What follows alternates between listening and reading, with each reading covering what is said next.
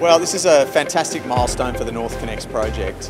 One of the things that makes me so proud to be here today is I know all of the effort that has gone in from our team. They've really established a great culture for this project, a culture of can-do, right from the very beginning of the project all the way through to today, which is a significant milestone.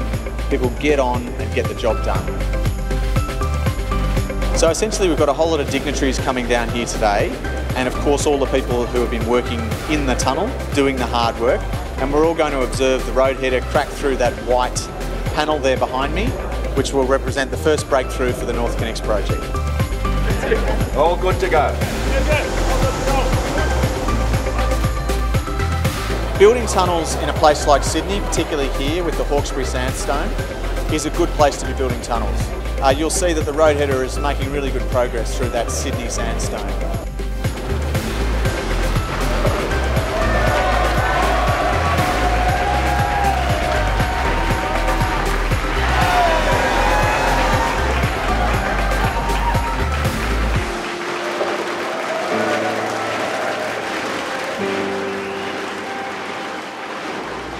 When you've actually been involved from the very beginning, when it was just a line on a map, to actually seeing it's something and it's actually tangible and it's real and it's happening, is just incredible.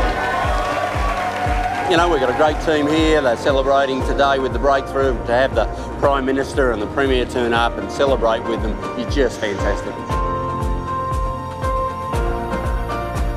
We're approaching the halfway mark.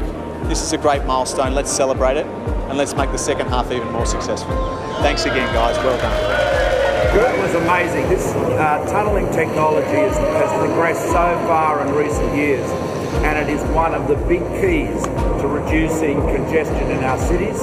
And of course there's a lot more to be done, and not just in cities. This is the technology for transport and infrastructure in the future.